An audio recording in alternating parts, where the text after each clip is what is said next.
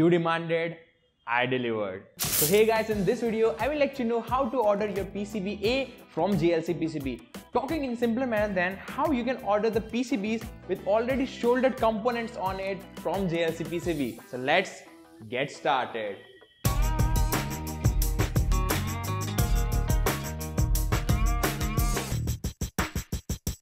So as most of you must be knowing that I am selected for the Asia's biggest maker gathering, that's Maker Mela, which is happening on 9 to 11 January in Mumbai, India.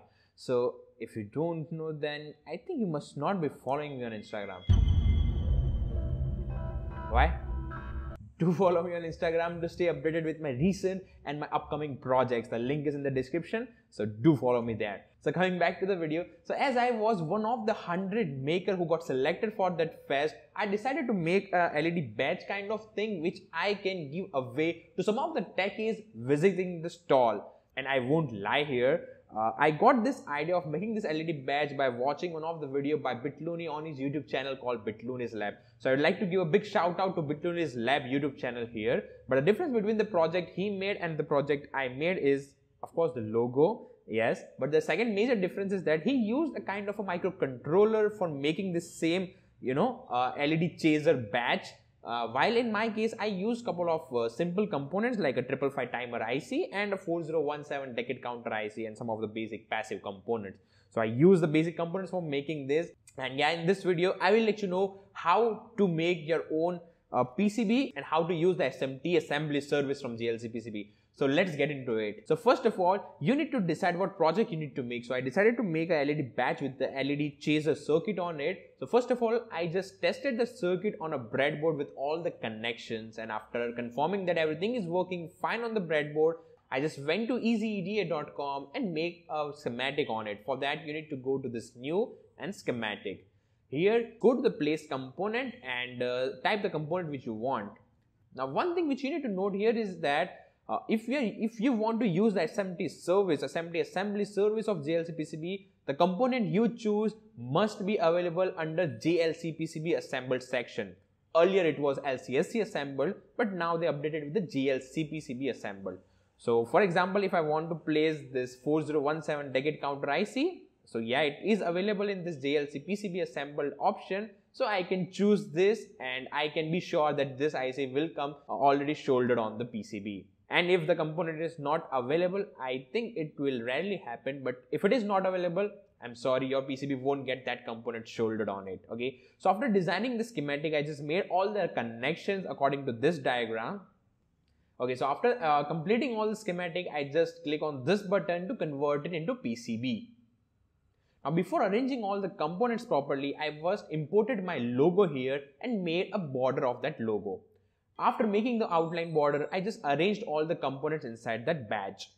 Now here I transferred the LED on the bottom layer of the PCB while all other components are on the top layer of the PCB. Now I will let you know why I did this later in this video.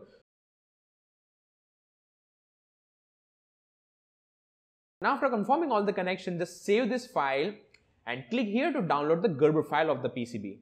Now for the SMT assembly service, you need two more files, which is the BOM file, that's a bill of materials, and the CPL file, which is a component placement list. Now these two files you will get after going into the schematic menu.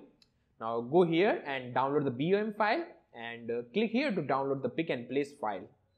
That's it. Now go to JLCPCB.com and select this SMT assembly service. Now you can click this link to know more about this service, okay, but I will directly click the quote now button for now.